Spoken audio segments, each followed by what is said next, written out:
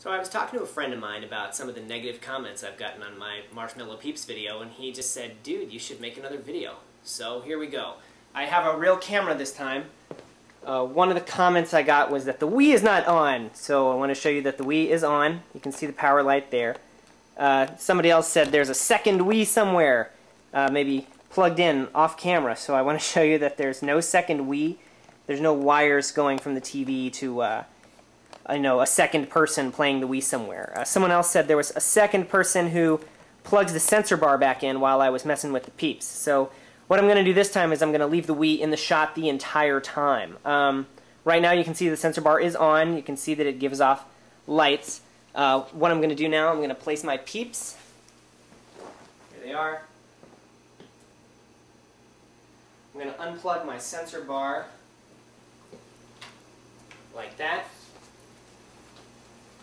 And now what I'm going to do is I'm going to... It's not working. There we go. So now you can actually see my hand in the screen. You can tell this is not like a recording of someone playing the Wii.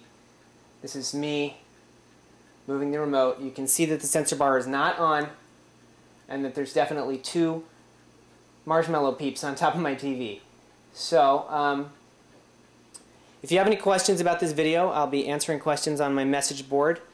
The address is forums.commercialsihate.com. Okay, have a nice day.